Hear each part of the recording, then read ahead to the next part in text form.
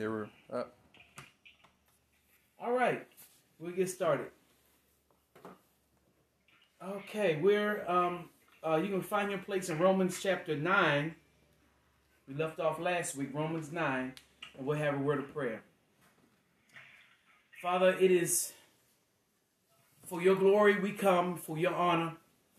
We ask you to bless those who are with us on conference call, along with those who are joining us on Facebook Live tonight. We're so grateful that you have given us opportunity just to share your word for your glory and honor. So be with us, oh God, and somehow through this social media platform, that you will cause your word to be planted in the hearts of your people. Bring forth encouragement, bring forth healing, bring forth salvation, that somebody might be reached by the gospel of Jesus Christ. We come, oh God, to ask that you would please, oh God, help us only say those things that are true, only say those things that your spirit would have us to say. So make our tongues as a ready writer tonight. Let our tongue be able to write on the hearts of those who hear. And Father, please, oh God, by your spirit, we need you to guide. In Jesus' name we pray, amen. Amen. Amen. All right, we definitely want to keep in prayer Sharon. I just heard about Sharon. Let me just say a little prayer for Sharon Artist, Lord, that you would touch her right where she is even now, that you would touch her body. We know you're able to bring healing, restoration. We pray for Minister Bannister, who is suffering right now. Nothing is too hard for you, but we pray your mercy upon his life, and we thank you for him even now. And we commit them to you in Jesus' name. Amen. Amen. All right. All right. We're dealing in Romans 9. Romans 9, 10, and 11 are verses, chapters that go together. And they're focusing in on Israel. All right? Paul has talked to us and given us so many rich truths concerning the church of God. But the church of God also is inclusive of those who have come out of Israel to embrace Christ. And so Paul had been accused so many times of being anti-Semitic. He had been accused of being against the Jews' religion. He had been accused by his own countrymen, his own kinsmen according to the flesh, as being against the traditions of Israel. And Paul had to defend the gospel so many times, let them know that what he's preaching has been declared from the prophets of old. The Old Testament scriptures have declared a Savior will come, a Messiah will come, and he's declaring that Jesus Christ is that Messiah. And so we have to understand from Jewish mindset what is going on here. Because the Jewish mindset has at least two views I'm aware of. The Jewish mindset, there's a secular portion of the Jewish mindset that says that the promise of the Messiah is actually Israel themselves. Israel is the Messiah. Israel is the one that's going to break forth. There's another one. There's another thought that goes with the Jews that they're still waiting for. They believe Messiah is a person, not so much Israel, but they believe they're still waiting for the Messiah to come. All right, and Paul dealt with hostile Jewish believers. As a matter of fact, if you remember correctly, he was one of them. He was a hostile Jewish person toward Christianity until Christ saved him. And so he's now become a proclaimer of the things that he once persecuted. And it caused him even more persecution because they felt like he had turned his back on them. But Paul takes the time out after giving us so many glorious truths about Christ and what he's done for us in salvation. He takes the time out by the guidance of God's Spirit to now turn to his Jewish people. When he looks at Christ, he has joy. He looks at the church, he has joy. When he looks at the things of God, he has joy. But when he looks at his own people, Israelites, he has sorrow and sadness because they are in the place where he was. He has compassion for them and a love for them that even a greater love, we talked about last week, his love was so strong, he wished himself to be accursed from Christ. Now, and we talked about ourselves about how we would have to admit that we may not be there right there. I know I'm not there. Paul was saying, I would rather take their place if they would get saved. And Moses had the same kind of heart with his people. When the Lord gave Moses those 10 commandments, Moses came down and they were down and worshiping a calf. And Moses threw the 10 Commandments down, the stone were written on, and he had to go to God, and he had to tell God, if blot my name out, but take them, but save them, keep them, in Exodus 33. So Moses had the same kind of heart.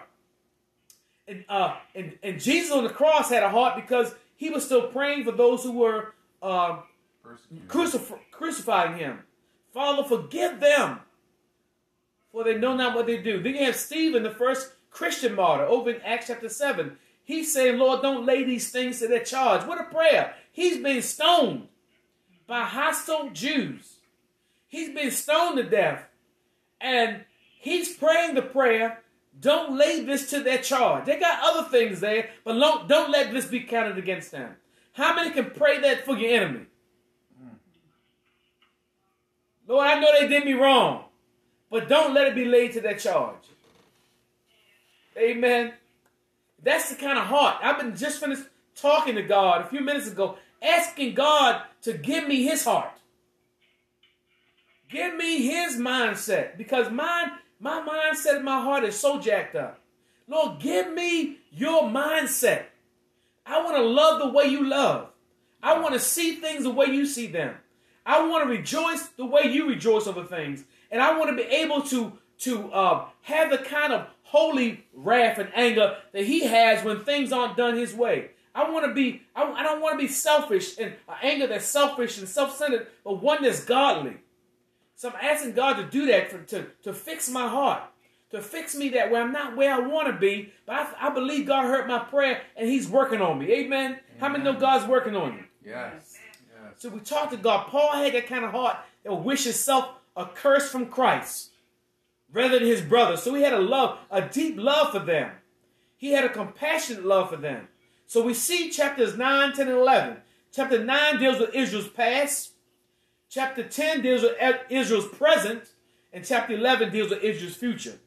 So God is letting letting us know, letting the church know by writing to the Roman church, letting us know that God has not forsaken his people. God had chose Israel out. The church has not replaced Israel. Some people teach that. Some people teach that because God has a church, a body of Christ now, that Israel's been replaced. We are the new Israelites. But the Bible doesn't teach that. The Bible teaches that God has a plan for them. And we have been set in as a church only for a period of time. And the church is a combination of believers, both Jew and Gentile, coming together to do God's work. But God has a dispensational purpose for Israel. He's going to fulfill that.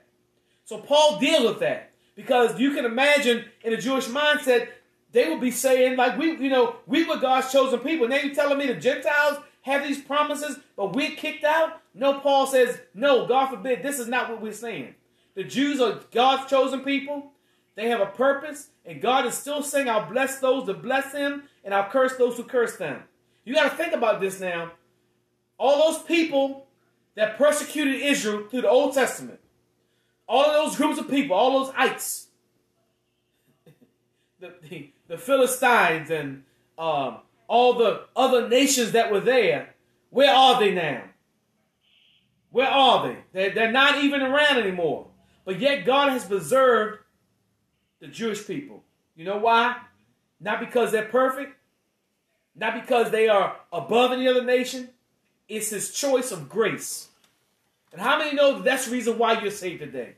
It's God's elect grace. God has chosen us by his grace and mercy. All right? So if we go into the text, keep that in mind, and we'll talk a lot about Israel tonight. And we dealt with verses 1, 2, and 3 on last week. We'll pick up at 4. Paul begins to delve out the privileges of Israel. What are the privileges of this nation? He says in verse 4, who are the Israelites? To whom pertaineth the adoption? I'll read and I'll come back and make comment. And the glory, and the covenants, and the giving of the law, and the service of God, and the promises, whose are the fathers, and of whom concerning the flesh Christ came, who is over all, bless God forever. Amen. So we can see these are the privileges of the nation Israel. No one can take that place of them. No one can take this away from them because God gave it to them. The Israelites, of whom pertaineth the adoption. The Israelites are the only the nation of Israel is the only nation that God has adopted. He said in Ephesians that he called, not Ephesians, in Exodus, that Israel was his son. He told Pharaoh, he's my firstborn son. He told Pharaoh, let my son go or I'm going to kill your firstborn son. So God adopted them as a nation. They were God's son. It says individuals, we're God's children by faith in Christ Jesus. But as a nation, they were the ones that God had adopted. So they had the adoption. No other nation was like them. And we'll see they had the adoption. They also had the glory. No other nation had the glory of God. They had the Shekinah presence of God with them.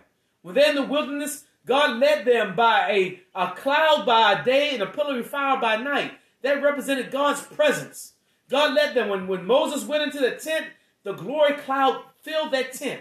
When Moses went to the mountain, the glory cloud filled that mountaintop. So they had, when Solomon built his temple, the temple was filled with God's glory. They had the glory, the very presence of who God is with them. No other nation had that visible, tangible presence of God manifested in the nation. So they had the glory, the Shekinah glory of God. And Paul tells us in, I think it's 1 Corinthians, he tells us in the 4th chapter, he talks about that glory of God is now in the face of Christ Jesus. So that same glory that took its abode in God's tabernacle, God's mountain, has now abides in Christ Jesus, who is God. He is the temple. He says that he is that tent. The word became flesh. John 1 tells us the word became flesh and dwelt among us. That word dwelt means tabernacle or tented. He became the tent of God's glory. Isn't that good news? Mm-hmm. And it further goes and tells us that we are the temple of God, which means that now God is not dwelling in buildings. And we can attest to that because a lot of our church buildings are empty. Some are going out to the house of God. Some aren't. Some are doing the virtual services. But now the Bible says we are the temple of God. In Corinthians tells us that 6th chapter. We are God's dwelling. But can you imagine that God will live in us? God will live in these clay pots. God will bring his presence into us. He does this by the presence of his Holy Spirit. He now lives in us. We are now that temple. That's why we don't worship buildings and bricks. Because the bricks and the building are places we meet together. And they're sanctified in the sense, and that's a place we worship at. But the real temple of God are his believers. And we come together for the Ephesians tells us that we join together a habitation for God's Spirit. Isn't that good news? We come together, each person fulfilling God's design, fulfilling God's call for their lives. Each one of us fulfill a brick. Each one of us are a brick. And we come together, we've built a habitation for God's Spirit to come in and do what he will in and through our lives. So this move that God is doing now, God has a purpose for Israel, but God is also doing a move to the church. And Paul said, no, they had the glory and the covenants. They had 8 great covenants. 8 great covenants God gave to them. We only siphon in on one. That's a new covenant because we're Abraham's seed. But these great covenants God made with the Israelites, they had the covenants. God made covenants in we like it. A covenant is more than a contract because a covenant is relational. Because a contract looks out for each individual party. So if I have a contract with BG&E, I'm saying to them, you do this and I'll do that. That protects me and protects them. But the covenant is relational. God wants to always be in a relation with us. He's our protector. It's a love relationship we have. So it's more than just, only thing that describes it now is marriage. Marriage is a covenant that we take. We agree, we come together, a husband and wife come together, and the two become one flesh. And it's not a contract. When my wife looks at me and say, honey, do you love me? I don't point to my marriage certificate and say, here's proof that I love you. Right? That's a contract. That's a paper. But she ought to see that contract written out of our relationship of mutual respect and love for each other. Amen? Amen. And a love for God and love for each other. So that's relational. So in the new covenant, we got to understand, when we take that bread and that wine or that juice together, we're going to do this Sunday morning. We have our virtual communion. We're not dealing with a contract. We're dealing with a relationship. We want our relationship. And see, the thing with a relationship is you're not trying to find out what you can and cannot do. You know, people like to take things to the line. Well, can I still dance? Or can I still smoke? Or can I still drink? Can I do this? They want all these rules and regulations. But as in a relationship, you don't want anything in your life that will hinder your relationship with God. Mm-hmm. So it's not how far I can go. It's not how much I can drop it. It's that will my dropping it bring him glory? Mm-hmm. And I don't want anything in my life that's not bringing him glory. Mm-hmm. Amen. Because my whole purpose is to bring God glory. Amen. Amen. My whole purpose of being here is not to do what I want, but to do what he designed for me. Mm-hmm. So they had the covenants, they had the adoption, they had the giving of the law. Moses went up to the mountain and got those commandments written with the finger of God. And even when they were broken by Moses, he was able to go get a redo. He got those commandments on the top of Mount Sinai. Those commandments of God written there. So they had these things. They had the service of God. Not only did they have the commandments, they had Leviticus, and it especially deals with the service of the tabernacle, the temple. How you were supposed to bring the right kind of sacrifice for the particular sin. How you were supposed to serve God in order. So they had the service also of God. They had the promises. God, the Old Testament. Do y'all realize this book is a Jewish book? Written from a Jewish perspective, written and authored by Jews, right? Mm-hmm. So the promises, this is why we have to understand when we go to the Old Testament, some promises are just for Israel. God is not telling us to go and possess, Judah. Go and possess Jerusalem. He said that to them. So when we read the Bible, we have to read it in light that God was talking to a particular people. We can gain application. We can gain the things that the New Testament gives authority to gain. Those things that God tells us that by faith we are the children of Abraham. Those are things we take. We have the blessing of Abraham on our lives. Not because we were fleshly born of Abraham, but because we've been spiritually born. Abraham became a child of God. Abraham became God's child and God's servant by faith in Christ Jesus. And because we connected to him, we had the same kind of faith. We become children like Abraham was, children of God, because of our connection to Jesus Christ. So we can take those things, but we can't take everything in the Old Testament and claim it to be just ours. We have to understand what New Testament authority do we have. I'm getting a whole nother, I'm teaching hermeneutics now. But we have to understand that when we read the Bible, that every promise there, we have to find out who, when you see something in the Old Testament, you have to read that book to find out who was God talking to. What did it mean to them when he recorded that? And then how can I apply it to my life? Mm-hmm. All right. What did it mean then? What did it mean to the ones who God was speaking to? What does it mean now? And how can I now apply it to my life? So that's how we have to read the text. Many people have gone to a verse of scripture, pull one verse out, and just had a good time with it. All out of context. Not written to you, not supposed to be applied that way. And we have a messed up hermeneutics, or we have a messed up interpretation, you have a messed up application. You can't apply something that you did not understand thoroughly. Mm-hmm. That's why it's important that we read the whole Bible, not just New Testament, because the Old Testament is a foundation. We're going to see as we read this text that when Paul was writing, there was no New Testament. The New Testament had not been written yet. So everything he's preaching is coming from the Old Testament. And so when the New Testament is written, it's written with the idea that you understand what happened in the Old Testament. And you'll see a lot of allusions to the Old Testament as we read through. A lot of Paul's referring back to them because now he's speaking to the Jewish mindset, letting them know that the promises of God have not been nullified because the church is here. God still has a purpose and a plan. All right? So, the glory, the covenants, the giving of the law, the service of God, the promises. And verse 5 says, whose are the fathers? They also had the fathers, Abraham, Isaac, and Jacob, the fathers of the faith. All right, they had those that belonged to Israel, all Jewish fathers. God called Abraham out and he called them out from a midst of universal idolatry. He says, if you come out, I'm going to make you a peculiar people. I'm going to make you a nation. I'm going to bless those who bless you. Abraham came out and served the living God. And what God's purpose was in pulling Abraham out was not to make them an exclusive people, not to make them sit back and say, we God's chosen and we got it, you don't have it. The Israelites were supposed to be a witness to other people of how to serve a true and living God.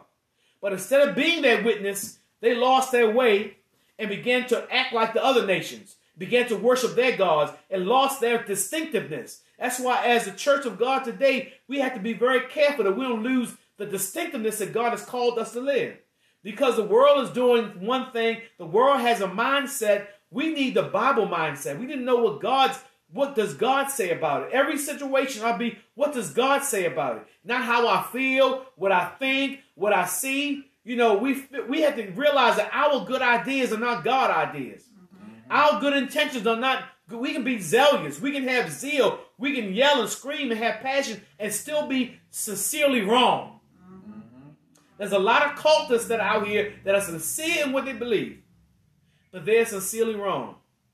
And some cultists working out here knowing that if they will kill people, they feel like they'll be rewarded with some virgins when they go to heaven. Yep. What kind of mindset is that? That's not a godly mindset. You go to heaven, we won't be needing opposite sex in heaven. We'll be opposite sex. We won't need each other for the procreation. That'll be no longer needed because we're living forever. So, and to think that that's what you think heaven is sad. Mm-hmm. Very much because it's limiting the things that God has for us. God has greater things in marriage, greater things than relational sex and these things we have on earth. He has greater things for us. These are just a foretaste of his greatness. God has great things. You can read about how heaven's going to look in the book of Revelation. You can read about those things and see what God has prepared. And most of all, it's not so much the streets of gold. It's not so much all the 12 gates to the city. It's not so much all the things we shall see, the beauty that God has there. The main event is to see Jesus. Mm-hmm. Yes. Amen. Because where Jesus is heaven there. Amen. Amen. It's not the place, it's the person. Amen. It is the person of Christ that's going to be, that is most important. That where he's there is heaven. We got him, we got everything we need. Amen. All right? They had the fathers of whom concerning the flesh, Christ came. They had the fathers, the forefathers, Abraham, Isaac, Jacob, all the fathers, David. They had all of these patriarchs. But most of all, they had the patriarchs, and God reserved them because they would be the ones through who Christ would come. Born of a Virgin Mary. Jewish, born under the law. Born in the likeness of sinful flesh. Jesus Christ came in the flesh through the Israelites. So we ought to honor Jewish people and pray for the peace of Jerusalem. We ought to be concerned about what's happening with them because they are still God's earthly chosen when we are God's spiritually chosen. All right? They were given land and property and a certain portion of land. We've been blessed with all spiritual blessings in heavenly places in Christ. So they have a place. They have a purpose, and God has not changed his mind. We'll see that as we read on down through here. So that particular portion of Scripture gives us the privileges that God has given to Israel. And then we move down to verse 6. We have the distinction between the Jews that are natural descendants and those who are spiritual seed. This is what we have to think about. All right? And he's going to say it here now, not as though the word of God had taken no effect. God's word is effective. God does mean what he says. I'm in verse 6. For listen to this point Paul's making. For they are not all Israel which are of Israel. He just made a statement there. Everybody born a Jew is not really a Jew in God's eyesight. So their physical distinction is not what's making them Israel. It's their spiritual distinction. We read this over, and I want to take us back a little bit. We read this earlier in chapter 2 of Romans. But now I think it'll mean more to us as we read it now, as we in this particular section. Paul alluded to what he was going to talk about in these chapters. In chapter 2, verse 28 and 29 of Romans, he reads like this. For he is not a Jew, which is one outwardly, not a physical Jew. Neither is that circumcision, which is the outward of the flesh. You can be born a Jew physically and go through the rites of circumcision and still not be a Jew in God's eyesight. He explains it here in verse 29. He is a Jew, which is one inwardly. So where's the important part is the heart, the inside. Mm-hmm. You can go through all the outward physical requirements and still not be Jewish in heart.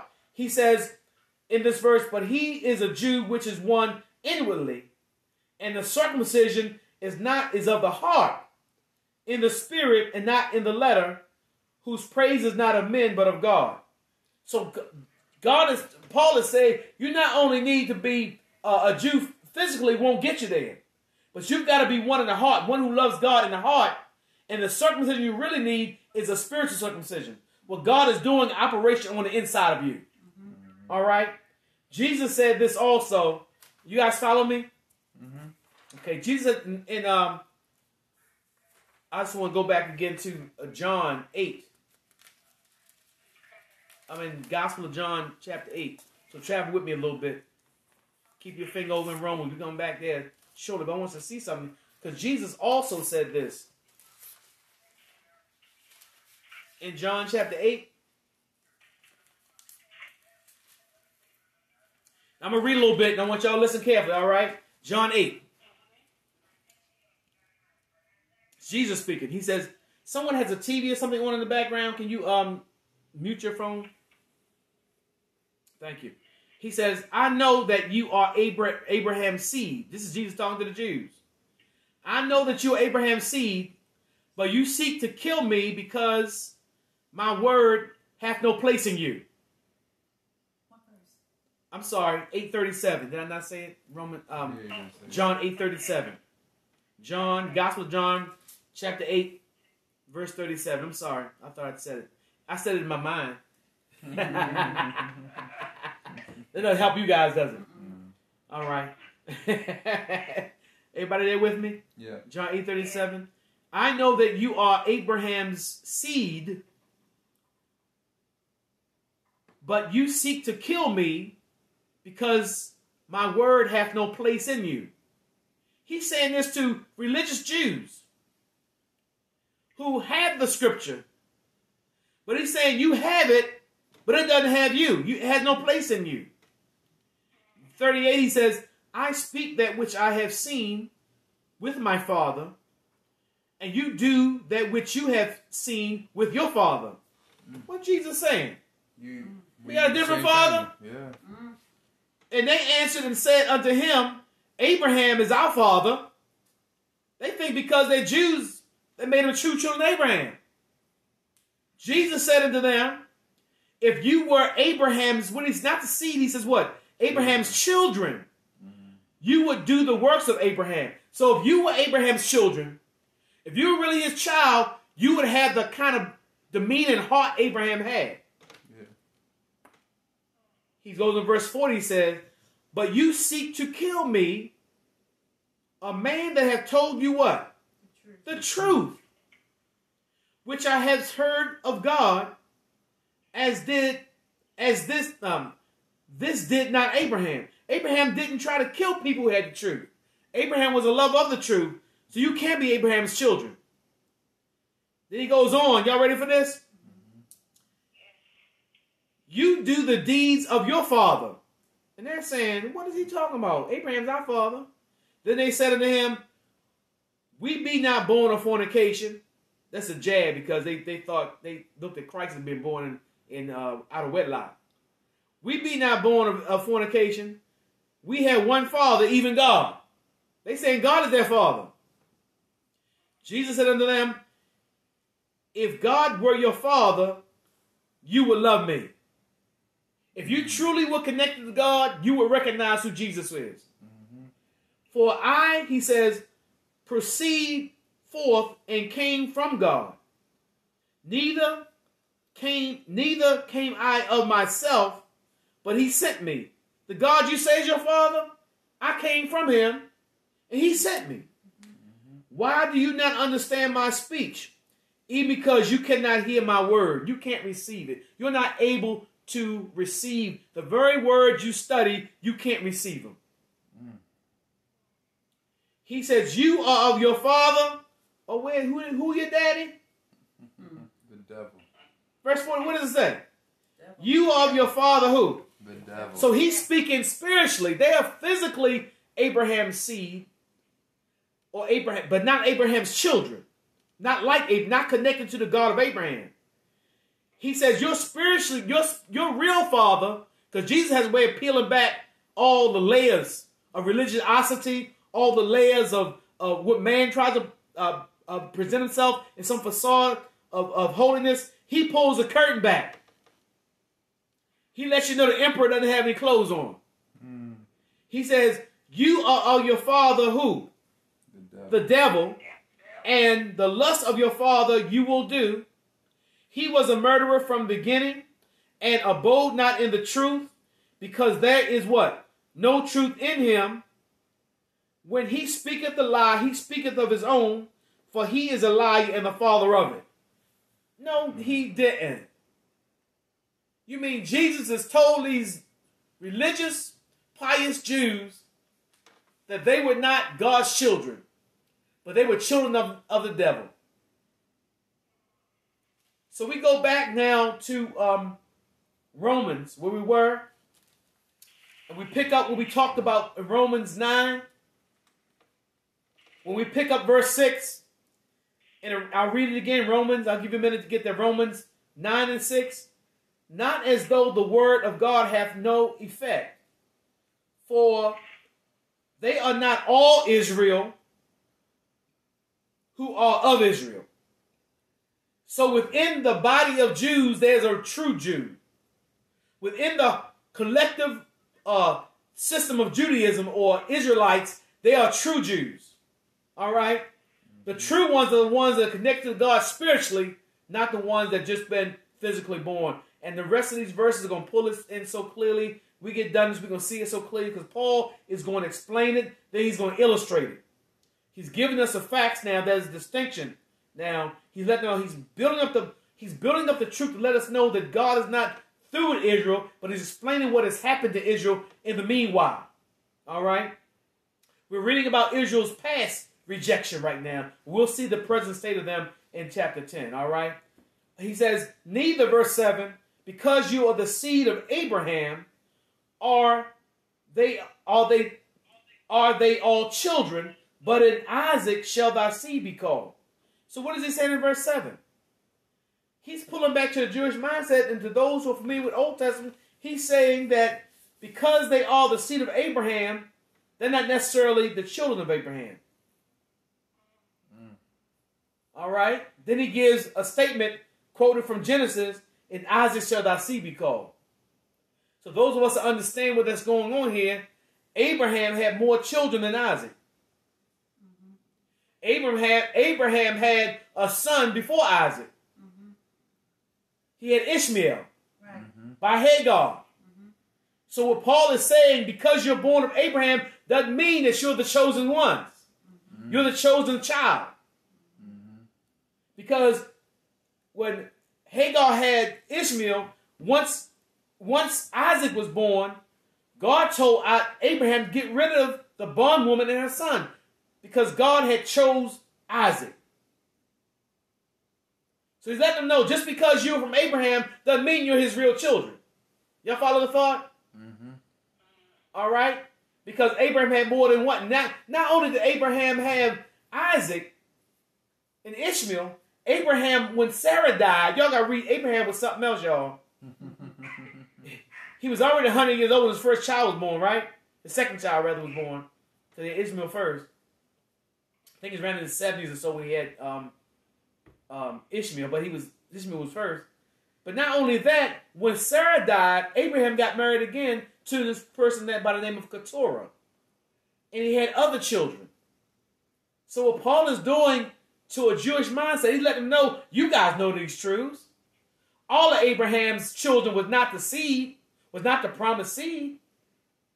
All right? This is what he's explaining here. He says, "In Isaac shall thy seed be called." Although you have another child, Isaac is the one who is your seed. This is the one that I've chosen. Remember, Abraham tried to make, he said, "Lord, I'm old, what you going to give me? I'm old." Abraham wanted his servant to be the one inheritance go to. No, God said, Sarah is going to have a child. And I want you to call him Isaac. Because after all, Sarah laughed when she heard it. Remember, Sarah was in the tent? And she was eavesdropping on God's conversation with Abraham. And when God told Abraham that he would have a child through Sarah, Sarah in the tent laughing. And God said, "Why is Sarah laughing?" Sarah said, "I didn't laugh." And then when God finished telling all that he was going to do for Abraham, Abraham laughed. And God said, "Well, I'm let you tell you something." He said, "Anything too hard for God?" He said, "I'm going to tell you what. Since you both are laughing, when this child is born, I want you to call him laughter." That's what Isaac means, laughter. Amen. Amen. How many know there's nothing too hard for God? That's right. Amen. Nothing is too hard for God. God can turn any situation that he wants to around. God doesn't always turn everything around. But any situation he wants to turn around, he can turn around because God is sovereign. That's right. Amen. God has so much power, he's got power over his power. Amen. Amen. Y'all get that? In other words, he got the power to do what he want to do, but he also has the decision to make whether he wants to do it. Why he heals some and others he take home the glory is something we'll never know on this side.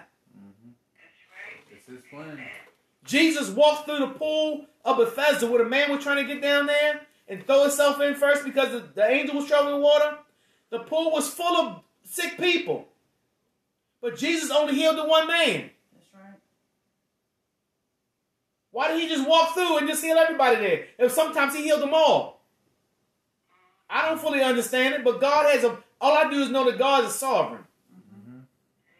That means he can do what we're going to see that. We're going to face his sovereignty as we read on in these difficult passages that are hard for us to grasp and understand, but it's true about God. God has a sovereign will. God has an election in his grace. God chooses to do what he wants to do. God did not choose Ishmael. God chose Isaac. Not because Isaac was perfect, but because God wanted Isaac. He was the son of a free woman. He was the son of Sarah. That was the one God. He was a child of promise. That was the one God chose. So whatever we try to get in there and work it out ourselves, that's what Abraham and Sarah tried to do. Help God out by giving Hagar to help God out, cause all kind of family ruckus. Once Hagar got pregnant, then Sarah got mad and blamed Abraham. But that's what you wanted. You asked for this child. You asked for this woman to come in. Now she's looking at you like I can do something you can't do, and you mad. But she invited this into her own house. But God has a choice. God has a sovereign choice in what he does. And I don't know about you, but I'm glad that he chose me. Aren't you glad he chose you? Yes. How do you know he chose you? If you saved because God chose you, not because you chose him. Amen. Amen. God has a choice in our salvation. I don't fully understand it. Nobody does. But I accept it because it's in God's word. He chose us in Christ Jesus before the foundation of the world. Amen. I accept that. All right. Verse 8 tells us this. That is, he's further explaining and illustrating what he just said. Everybody born of Abraham does not belong, is not the chosen seed. Because you're born of Abraham doesn't automatically mean. They had the idea because I'm a Jew, I'm automatically in with God. That's an arrogance. Yep. I am connected to God because of my rights and because of my circumcision. That's right, Mike, a privilege.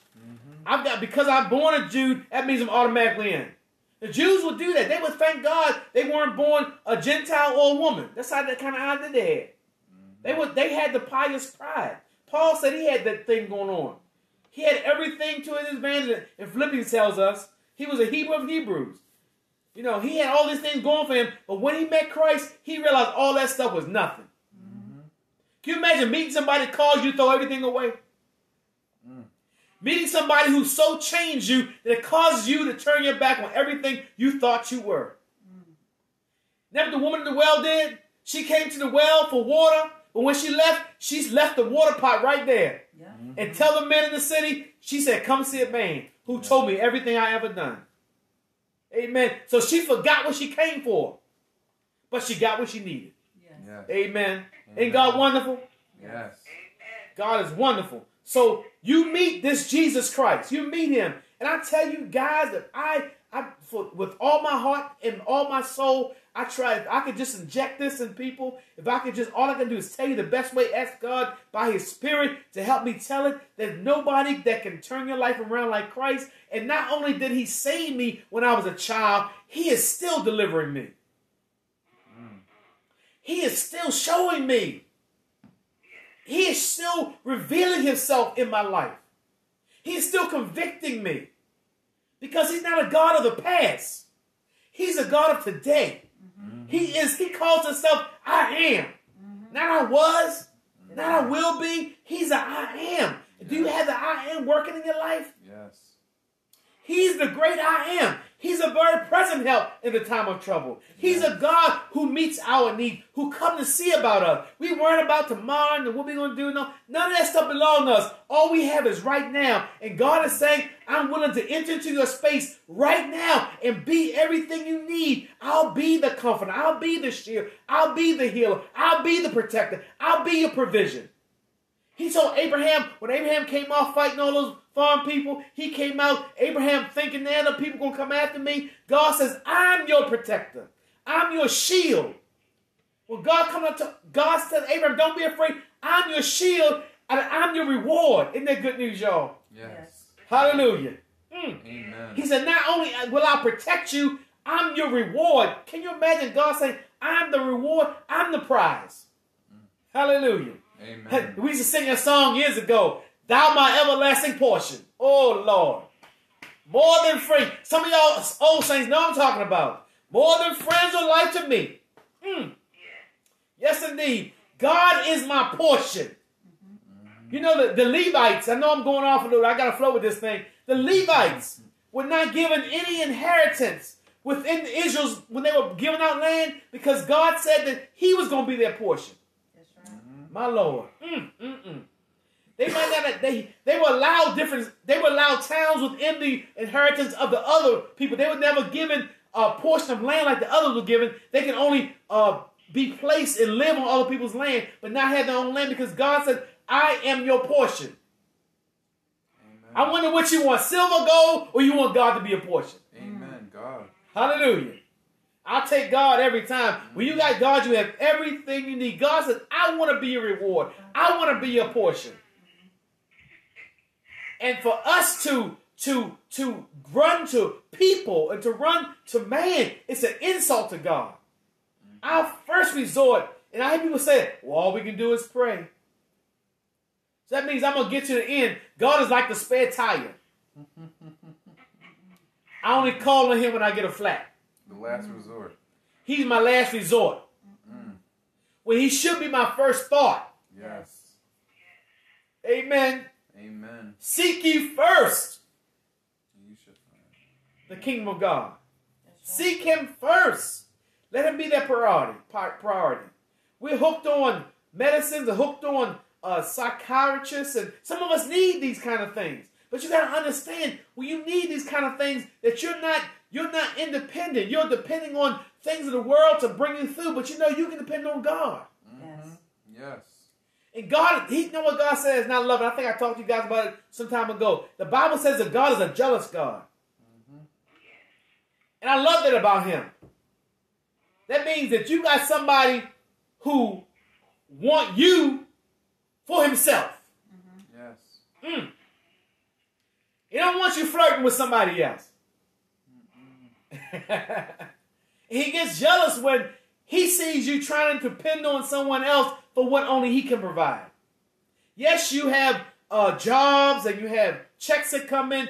These are all resources that God uses to bless our lives. He's the source. But God is ultimately the source. So when the brook runs dry, my God. Amen. Hallelujah. It's time to move on to the next provision.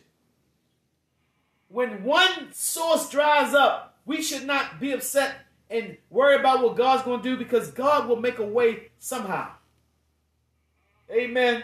Amen. So they that are, I'm in verse 8, that is, they which are the children of the flesh, these are not the children of God, but the children of the promise are counted as the seed. So it's not the flesh that's concerned, it's the children of promise. Isaac was a child of promise. I'm going to give you a child. He goes on in verse 9. He says this, for this is the word of promise. He refers back to Genesis. At this time I will come, and Sarah shall have a son. That's what God says. I'm going to do it. How many know God can do just what he says he's going to do? Yes. Yes, he can. Romans 4 tells us, we went through that passage, that Abraham was as good as dead. Sarah had passed menopause. Abraham didn't have the ability to do anything. And Sarah's womb was dead. So out of death, God brought life. Mm-hmm. Out of impossibility, God brought the possible. Mm-hmm. The Bible says he was against hope. He believed in God. Wow. And God counted to him for righteousness. Mm-hmm. He goes on in verse 10, he says, and not only this, but when Rebekah, now he was referring now to Rebekah, Old Testament again, also conceived by one, even by our father Isaac, for the children being not yet born, neither having done any good or evil, that the purpose of God according to election might stand, not of works and not of him that calleth, but of him that calleth, rather. So Rebekah is another situation. Now we can look at Abraham and realize that Abraham had two children, but he had two different mothers. Right? And we saw that God chose Isaac as the promised seed. Mm-hmm. But here's Rebekah. Both her kids had the same father. Matter of fact, they were twins. Isaac and Jacob were twins. And when she was barren at first... Esau. You said Isaac. I'm sorry. Esau, Isaac, and Jacob. Right? Isaac and Jacob. Okay. And Esau and Jacob, right? Right. Okay, what did I say, Isaac? Yeah. Esau, thank you. Esau and Jacob. So when they were in the womb, when Rebekah prayed, she was barren. She asked God, and her husband asked God. And God gave them twins. And she was concerned because she felt all this commotion in her stomach. And God let her know that she was having two children, two different nations. And he told her that the older one would serve the younger, which was contrary to tradition. Mm-hmm. Esau was the older. He came out first, red. His name means, called Edom, Esau means red. He was red and hairy. But Jacob came out holding on to his heel. And his name was meant supplanter. Meaning, in other words, I'm going to take your place. You first, but I'm going to take your place. Mm. And so these two boys came out from the same woman. And God, before they were able to say mama and daddy, God had already made a choice. What did God make a choice in? God said that the elder would serve the younger. The elder would serve the younger, God said. So, which is contrary to what normally happens. The older son gets the double portion. The older son carries on the family name. But God said the elder's going to serve the younger. Mm-hmm. He told the mother that. He told Rebekah this was going to happen. All right? Before, and this verse 11 says, for the children being not yet born. They weren't even born yet. They were still in the womb. But yet they're called children. Right? Mm-hmm. So a child is not a child when it's birthed out. A child is a child when it's in the womb. Mm. The children not yet being born, having done any good or evil, they have opportunity to do good or right. Why is this? God is letting us know that the purpose of God, according to election, which means choice, might stand not of works, but of him that calls. So God has a purpose that overrides morality. Thank you. that overrides the will of man, that overrides what should naturally take place. God has a election. God has a choice. And you and I don't have a choice in God's choice. And we can't say it should happen this way or that way because God is the one that does it. It's according, this verse says, his purpose. The purpose of God might stand not according to what someone does, but according to the one who calls. That's God. God has a choice. God is the one that calls. God is the one that brings purpose. We go back in Romans 8. He says all things work together for the good of those who are the called according to his purpose. So God's purpose is that which is important. Paul's desire was to find out why God chose him and to fulfill that call. That ought to be our desire. To find out why it is God chose us. And to fulfill that call that God has in our lives. That ought to be your passion. God, you have me here for a reason. No matter how old I am, how young I am, God has a purpose for our lives. And our purpose and our passion ought to be, Lord, I want to walk in that purpose you called me. By your Spirit, oh God, guide me into that purpose. I would know what that purpose is. We know the ultimate thing, the ultimate finality, the finality of it is God wants to get the glory out of our lives. But how he does it is his choice. Yes. Whether it be by suffering, whether it be by not suffering, whether it be by healing, whether it be by going through the fire, whether it be by being mistreated, whatever the situation may be, God is the one that's going to get the glory. We want him to get the glory out of our lives. By life or by death, God get the glory. That's what Paul's attitude was. By life or by death. So we're going to stop here at verse 11. And I know we've been dealing with a lot of heavy, and it doesn't get any easier, y'all. It really doesn't. That's when I told you guys, if we don't get 7, 8, 9 in the prior chat, we'll have a real hard time with 8, 9, and 10. 9, 10, 11, because they're difficult because they show us different. They show us the wisdom and the depth of who God is and what he does. And he lets us know I make a choice and I don't have to answer to anybody about my choice. Mm-hmm. Amen. Amen. I choose because I choose. We're going to see with Pharaoh, I will have mercy on whom I will have mercy.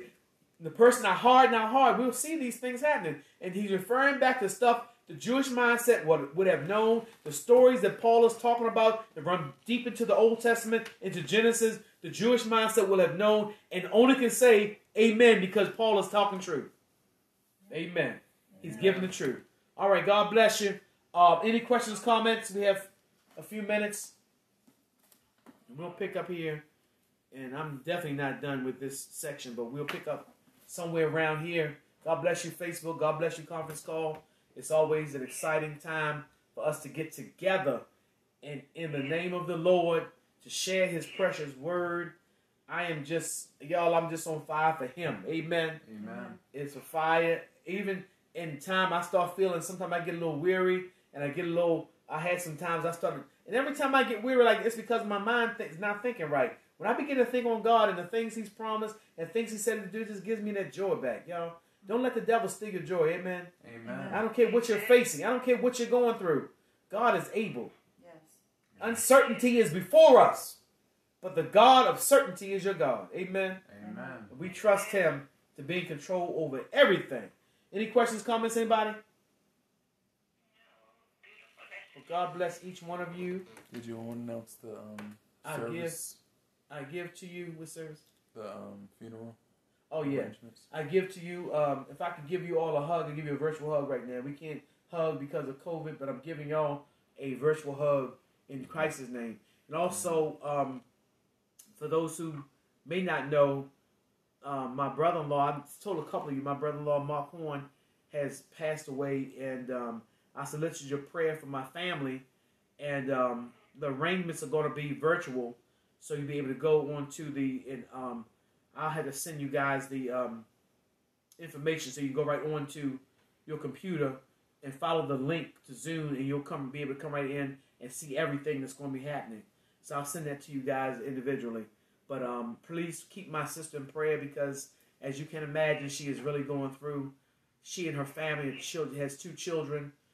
They're grown children, but when your parents those of us that have experienced that when a parent goes, life is never the same again. But you adjust and you live on. So, and for her to have lost a spouse, I can't even imagine what she's going through. They've been together they started dating when I was out of high school. So in 79 they started dating. I was coming out of high school. They've been together a long time. So I just solicit your prayer for her. Things are going on. There's difficulties that are coming up in the way. She's trying to plan and things are happening, but God is going to bring it through to make it all right. Okay, so I solicit your prayers there. All right, y'all. We have let's see who we got here. Let's get Dr. Boyer once again to pray for us. Close us out in prayer. Thank you.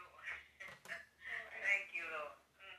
Father God, we just come in the precious name of Jesus. We come thanking you for your love and your tender care.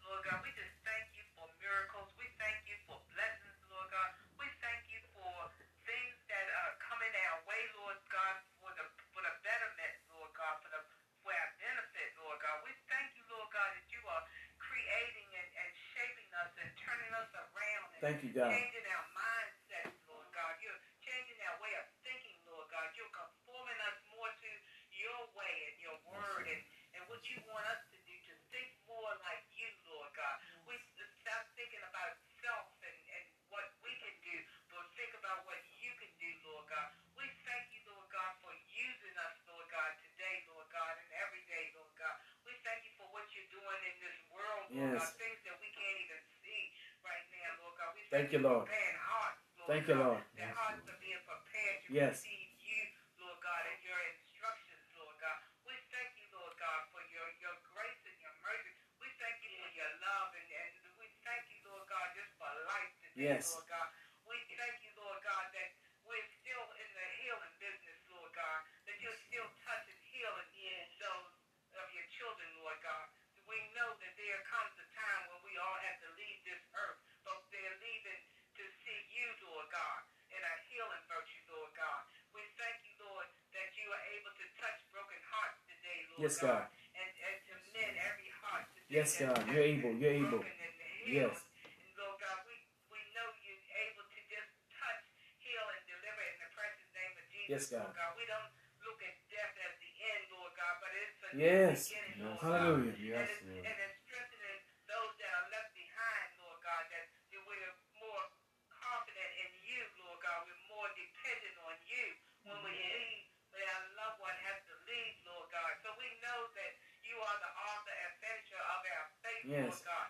And we know that nothing is impossible for you, Lord God. Yes, God. That you are using us for your glory, Lord yes, God. And nothing in this world is going to happen to us that we can't still praise you. Yes, hallelujah. No matter what happens. Hallelujah. Yes, we yet praise you, God. Yes, God. We yet praise you.